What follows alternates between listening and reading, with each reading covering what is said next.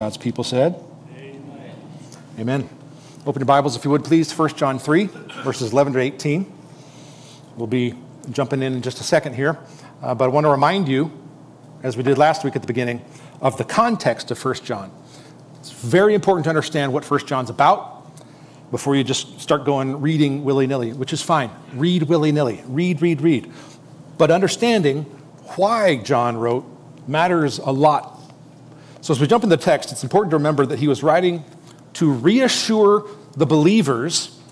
He probably had some sort of shepherding, pastoral kind of relationship with a number of churches, a fellowship of churches, or somehow he knew them because he was an apostle. So he was writing to them to reassure them that their faith in Jesus was genuine. And that mattered because they had recently been severely disrupted by false teachers who claimed that these people in these churches weren't believing the right things. They were saying, you don't really believe all this mumbo-jumbo about Jesus being fully God and fully man at the same time, right? Like, you can't really believe that he's God, divine God, in the flesh, right? Like, you can't really think that he was flesh like you and me. He was just a spiritual being. He only seemed like he was in the flesh and had a physical body. And they were probably saying, like, you aren't saved, in fact, by believing in a physical Jesus who was in history, in time, in the flesh, crucified and raised. You can't believe in that. In fact, you aren't saved by believing in that. You're saved by, doing life our way, because we live a super cool spiritual way of living that you don't know, because you're losers and we're cool. And we know lots of secret, cool things you don't. You think I'm making that up. That's the kind of thing that was going around in religious circles at the time. So they were saying things like, if you lived like us, you would be able to ascend beyond. You'd be able to overcome the physical corruption of the world and ascend into a higher divine universal consciousness. They were kind of forerunners to modern New Age hippies that were into universal consciousness and the truth that combines us all through weed and bell-bottoms. It's kind of a first century equivalent of that. You can look it up, proto-Gnosticism. So, not only had these false teachers thrown these people off because they were saying they didn't believe the right things, but they took people with them from these churches. And they had been their friends.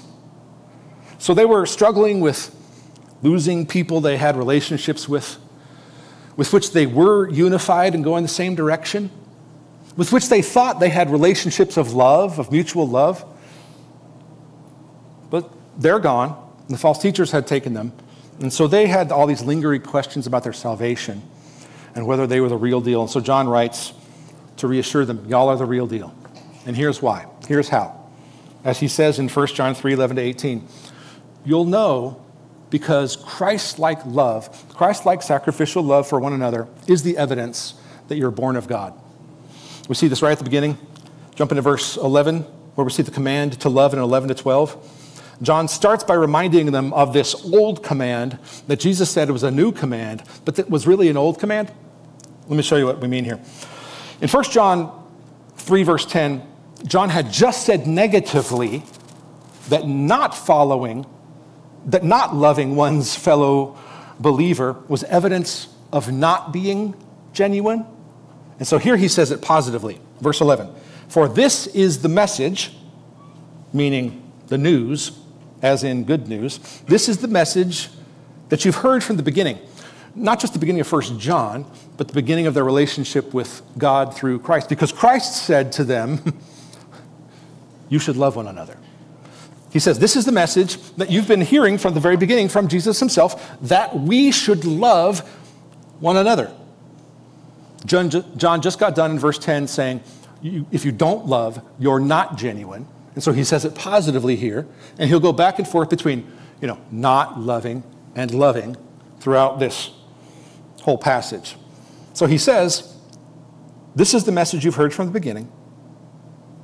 And it's not a new message, though Jesus calls it a new message. It's actually an old message that Jesus says there's a new twist on. We'll show you what we mean. It's old because God had commanded this way back in the Old Testament. Leviticus 19, he says, you shall love your neighbor as yourself. You shall love your neighbor as you take care of and love yourself. Okay, sounds good. But here's the new part. John 13, 34 and 5. This is Jesus speaking to the first followers. And at first it sounds like something different. Verse 34. A new commandment, he says, that I give to you. A new commandment I give to you. That you love one another. That's not new, Jesus. Right, that's old. Love one another was old. Love your neighbor as yourself. But here's the new part. Just as I have loved you. Meaning in the manner of. In the manner of my sacrificial death that brings life and light and that extends the Father's grace and through the Spirit makes hearts new. In the manner of my death for you, you shall love one another. So as I have loved you, John 13, 34, you also are to love one another. And actually, I think John 13, 35 is a forerunner to the idea in 1 John. In other words, John gets the idea from Jesus in the first place that love for one another is evidence of genuine faith. Verse 35 says, by this, all people will know that you're my disciples if you have love for one another. So love for one another in the body of Christ, among believers, brothers and sisters. Love for one another looks like Jesus' sacrificial love in his death is evidence of genuine faith, and it's also witness to the world. So back to 1 John 3:11. When John says that this is the command they've heard from the beginning, he's stressing that love's not optional. He's saying it's something that all Christians understand as a kind of piece of their identity because they're born of that love from God. And then he contrasts the command to love one another. Remember, verse 10 negatively stated, verse 11 positively stated. Here we are in verse 12, negatively stated. We should not be like Cain. Cain and Abel, beginning of Genesis, in chapter 4, Cain kills Abel because Abel gives his gift, his sacrifice in worship to God in the way that God asked him to. He did it obediently and by faith, as the writer of Hebrews tells us. Cain was jealous of Abel. He hated Abel. He hated that Abel obeyed God. He hated that God accepted Abel's faith. That's key. Cain hated that God accepted Abel's faith. So, verse 12, we should not be like Cain, who was of the evil one, born of the evil one, and murdered his brother. Literally, he was a people killer. And why did he murder him? Because his own deeds were evil and his brother's righteous. Which is not a statement of his own deeds were evil, and that's why he was condemned, though that would be true of any and all. But because his offering was not given in faith, and his brother's was counted as righteous because of his faith. So Cain's hatred and his jealousy led to violence. And that's the counterexample to the practical love that happens among believers. Cain's hatred and his jealousy led to violence, revealing his real identity, his true nature. John carries on this hatred theme in verses 13 and following because he uses Cain's hatred as an example of the world's hatred. He says this, verse 13, don't be surprised. That word is also sometimes translated in the New Testament as amazed. Like, don't be taken by surprise that the world hates you. Don't be taken by surprise, brothers, that the world hates you. For the record, brothers, sisters, it's all, brothers is a stand-in for all in the family of God. John says the world hates you because it's opposed to God's truth. It's opposed to God as creator. It's opposed to God saying this is the standard of holiness. And just as Cain hated Abel because Abel was obedient and faithful, the world hates those who follow Christ. Don't be surprised by that, he says. That's normal. In fact, it's kind of an expected response. And he roots, strangely, evidence of being genuinely a Christian, not just in love for one another, but in being hated by the world. Because that's the normal expected response. I'm not making this up. Jesus said it. In John 15, 18 through 19, Jesus says, if the world hates you, know that it has hated me before it hated you. Which is a way of saying, yes, that hatred is normal, but it's also a way of saying, know that that hatred is not really about you as much as, it may feel or as much as you may think. It's about hating me, Jesus is saying. And that's its own evidence of being genuinely in Christ and born of him. And even this is an assurance, a strange assurance to believers. Remember, negative, positive, negative, positive. Positive love for one another is evidence of being genuinely a believer. And the world hating because you have your faith in Christ. That's its own negative example of the same. Keep reading, verse 14. Even that's an assurance, remember. We know that we've passed out of death into life. How? Because we love the brothers. Love is the evidence. Whoever does not love, again, because we love the brothers, positive. Whoever does not love, negative, abides in death, which is a funny way of saying it. Whoever doesn't love abides, lives, remains in death.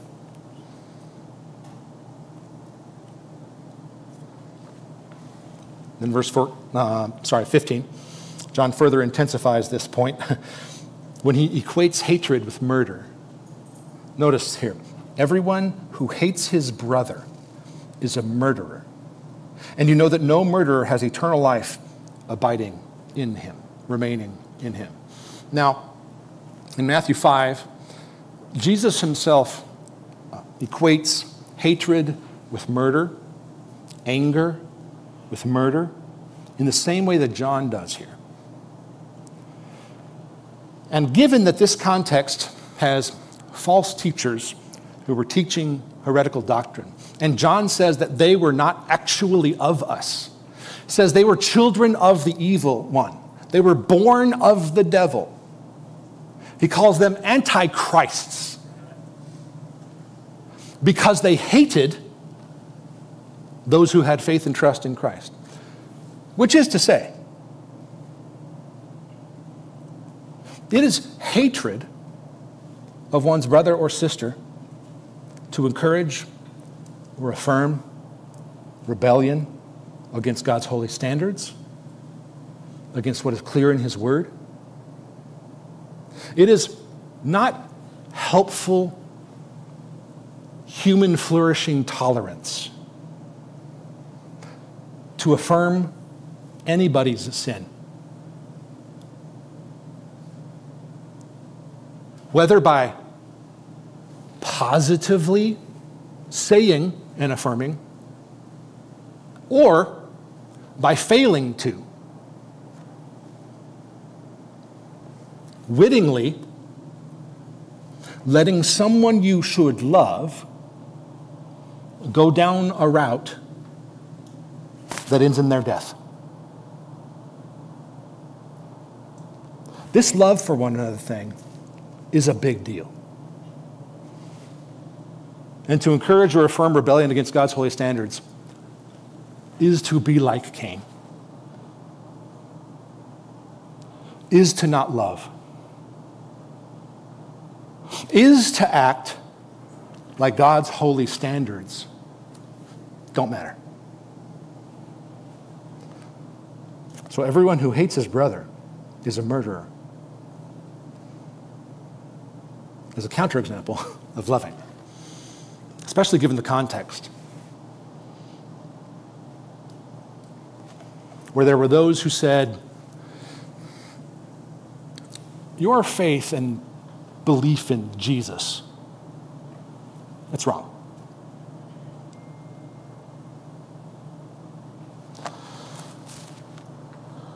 So how do we know love? 16 through 18, through Christ's example.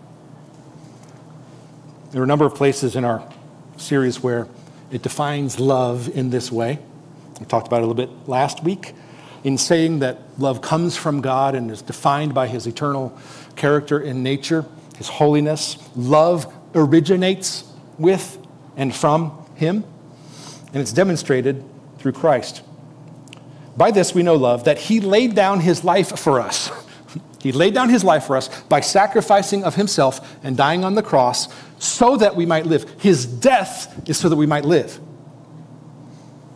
And we ought to lay down our lives for the brothers. In other words, Jesus' sacrificial death on the cross is the highest expression of love. It's the pinnacle. It's the defining characteristic of love. He said in John 15, Jesus himself said, greater love has no man than this, no one than this, that someone lay down his life for his friends. Meaning, Jesus didn't just theoretically proclaim love. He demonstrated it by laying down his life in the most profound way possible, in practical terms, as a voluntary act, when no human deserved it, and he was not obligated to do it. Which is to say, is there a more profound definition of love? Perfect, sinless God, creator of all, in the flesh, to a creation that's in rebellion against him, that wants to live apart from him in our own sin. He gives of himself in Jesus voluntarily when we were in rebellion, when we didn't want it, but we wanted to go our own way. A voluntary act of love that ended up providing the means for our salvation when we had no means. That is the greatest example of love. Which is a very highfalutin, hard to attain, kind of like lay down your life. Which it might mean that. Plenty of Christians have become martyrs for the sake of the gospel being communicated. Plenty of Christians have sacrificed of self in ways that meant physical death. Sure, yes. But what's being said here isn't just that. It might mean that extent, but it also means everything up to and leading to that, all the way down to individual, practical, relatively small acts of love that any and all of us can do. I'm not making this up. Verse 17 takes the high calling down to practical terms. But if anyone has the world's goods and sees his brother in need, yet closes his heart against him, how can God's love abide in him? This phrase about closing one's heart, it can also be translated as, it's going to sound weird, but this is how they described emotions and compassion. Closing one's heart could be shutting up one's bowels of compassion. The bowels were the seed of emotions in their conception. And so when we see a brother or a sister in need, and we have the means, and we do nothing, John says we are essentially closing off the flow of God's love through us. And we're closing off our experience of God's love. You see, friends, it's not just about giving. It's about experiencing, understanding tangibly for oneself when one gives and when one receives. It's all the same experience of God's love in action. Which is why he says in verse 18, little children. It's a term of endearment. It's saying those who are in God's family, be assured, if you love actually, then you're his. Let us not love in word or talk, meaning in empty words that aren't also lived, but let us love in deed and in truth. Let us love so that our actions align with the truth of God's word and show that we are his. James 2 says it like this. If a brother or sister is poorly clothed and lacking in daily food, and one of you says to them, go in peace, be warm and filled, without giving them the things needed for the body, what good is that? So genuine faith produces genuine love expressed in practical care for others. And that reflects the character of God and demonstrates that you have been transformed by the news that salvation is possible through God's love. So, 3 thoughts about how we live this out. And the first is relatively easy. We won't spend much time on it. What does it mean to love one another? First, usually, love one another means saying or doing something that builds up, that encourages, and is generally fun for all involved, both the giver and the receiver. For the sayer or for the doer, the one initiating or carrying it out, it's a moment of experiencing Christ's love in action and responding in gratitude. For the hearer or the recipient, it's the same. It's a moment of experiencing God's love in action. It's a moment of God's love being made real and receiving God's provision. So for both the giver and the receiver, it's fun. So my question is, why would we not do this more? If it's an experience of God's presence and love made real in ways that parallel God in Christ sacrificing himself on the cross for us, if it's an experience of more deeply experiencing and seeing in practical terms God's love for us, why would we not do this more? I really want to have a deep relationship with God. Okay, awesome. Then say or do something that builds up, that encourages. It's not hard. It's not difficult. In fact, it's right there in the text. You don't have to be heroic. You don't have to die on the cross for somebody.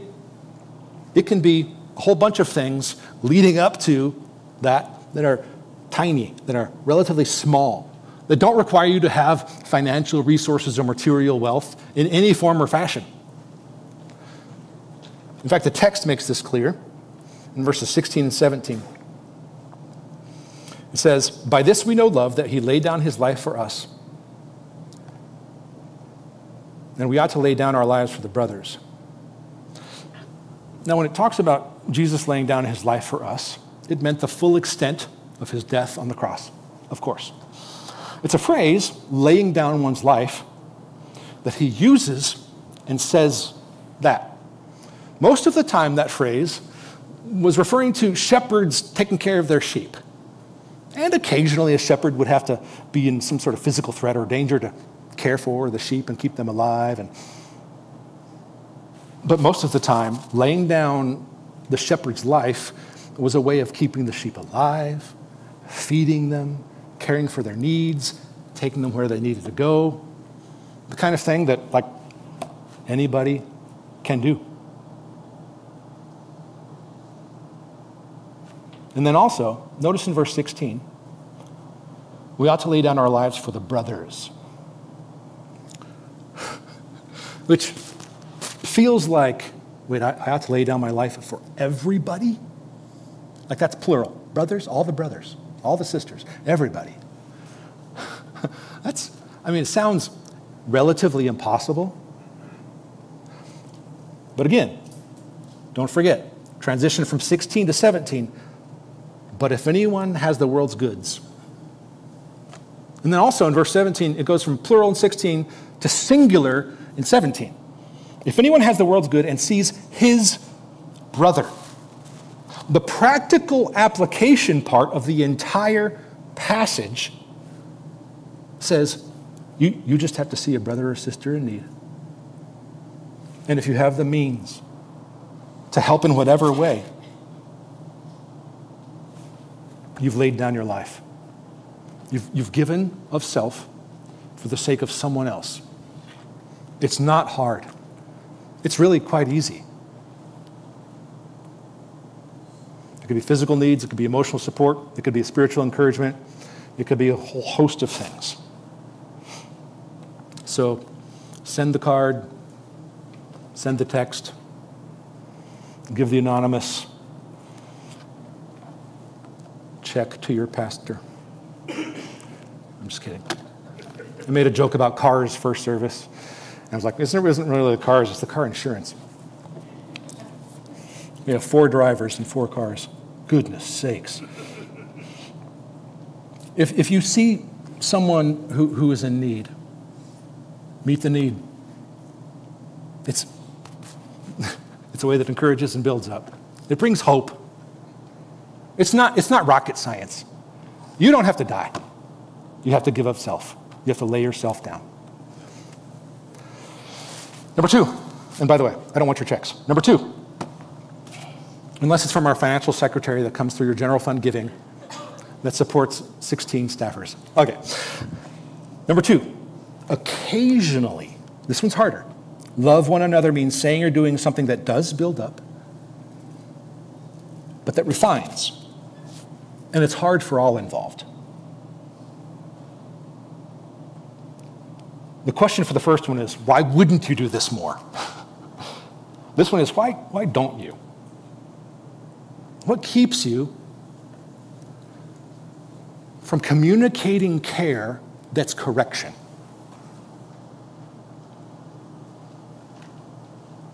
We have a team code maxim. Team code maxims are 7 things that make our teams go, and they all start with we. And the second one says, and those of you who are new, this is a weird word. We prepare, which is a word we made up, P-R-A-Y-P-A-R-E.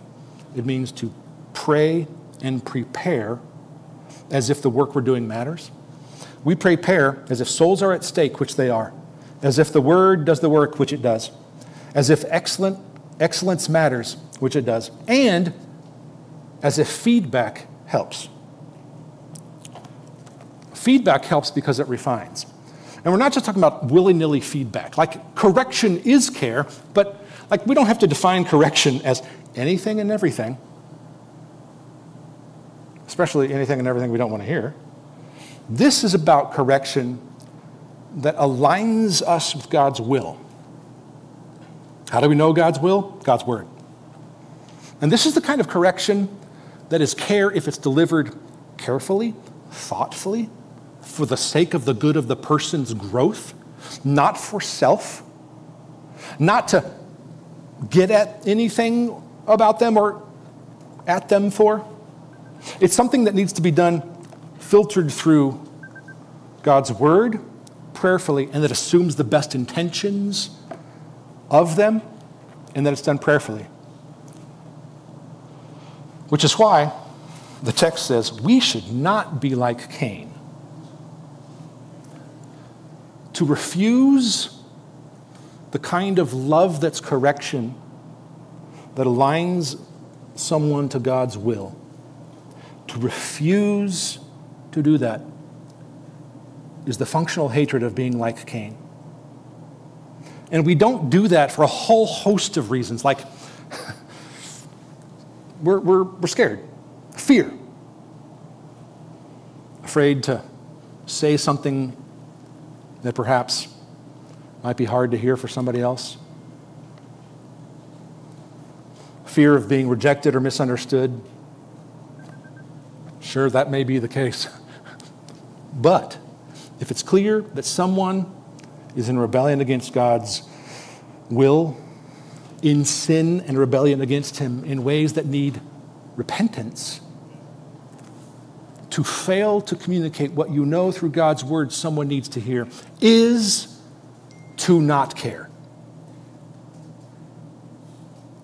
So love one another can't possibly be just the easy, fun stuff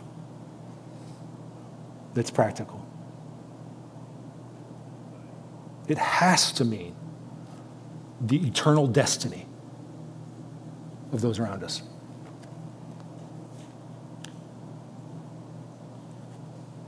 And when it's done fittingly, when it's done wisely, when it's done carefully and prayerfully and through God's word, for the sake of the growth of the person, done in actual love and compassion and concern, not out of self, not because of self-righteousness, not because you think somebody needs to hear something, but because they really do need to hear it.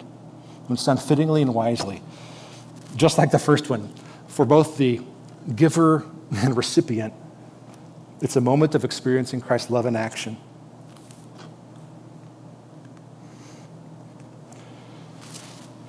Finally, thirdly, we've talked about usually, occasionally. Now we're going to talk about always. Always, love one another means sacrificing for others, like Christ, because we realize that sacrificing for others is experiencing God's grace, and it's a way that our lives witness to his love.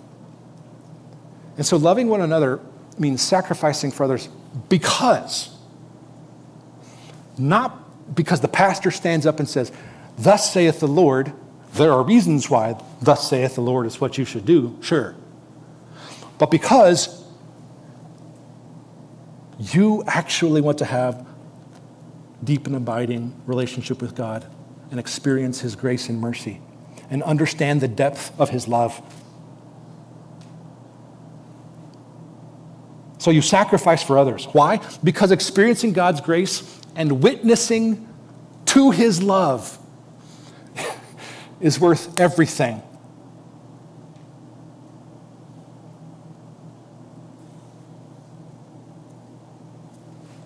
And what reasons do you need other than those to love one another? Loving one another is the expression of God's grace and mercy and love practiced tangibly. Friends, this is how we grow. This is how we become who God called and created and designed us to be. This is how we learn to bear fruit for God's glory. This is how we become strengthened as a body to be a witness to those. They will know that we are of God because of our love for one another. So, are you growing in your understanding and your practice of Christ-like love? Are you growing in your understanding and your practice of Christ-like love that sacrifices for others because you want to experience God's grace, deeply understand more than you do now the depth of his grace, so that your life would be a witness, so that you would experience the joy of witnessing to that love? Let's just simply ask this takeaway question and end in prayer. In what way is God calling you? In what tangible, practical way is God calling you to love your brother or sister this week? Let's pray, friends. Father in heaven, we're gathered because you've loved us first. You showed us what love is, defined it for us, showed us what it looks like, enabled it in us to your Spirit. So we ask that you would continue to engender within us a passion for your goodness and glory being made known, a deep desire to know you intimately.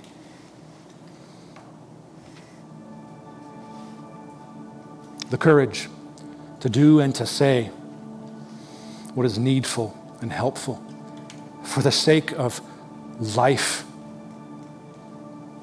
growing in them, for the sake of others becoming who you've called and created and gifted them to be, for the sake of those who are lost, knowing you forever through your Son, Jesus.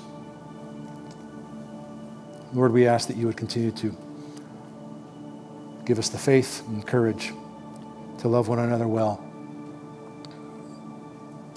For the sake of your goodness and glory, we pray. Amen.